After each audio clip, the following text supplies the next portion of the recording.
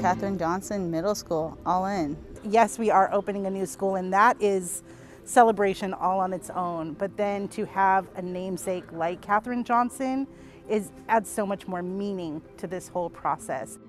Katherine Johnson is a mathematician, and most people don't really know her name, but she helped with one of the most historical moments of the nation's history, and that was landing a man on the moon. Not only was she a STEM hero, she also was an educator. She taught math and she taught French.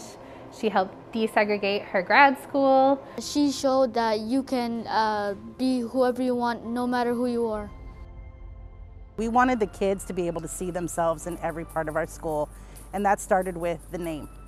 And so we are predominantly a school with students of color, families of color, and that representation is important. You know, for me growing up, my family did a good job of always giving me books with people of color in it, even my dolls. My mom tried to make sure they look like me. But having institutions that represent people of color, women of color is so important. You want to see yourself within your family, but also you want to see yourself out in the world.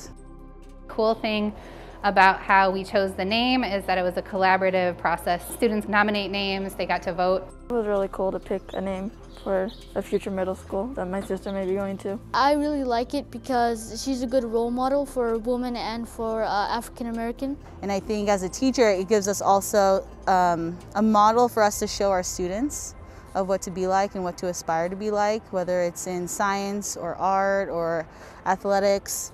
You know, we can push boundaries and go where people haven't gone before. The astronauts, the Astros, really because it represented Katherine Johnson.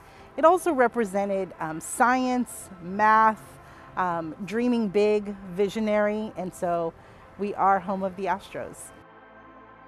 Kind of give a sense of meaning and pride into the student, knowing that their school stands for something. That means they work hard. Katherine Johnson dreamed big.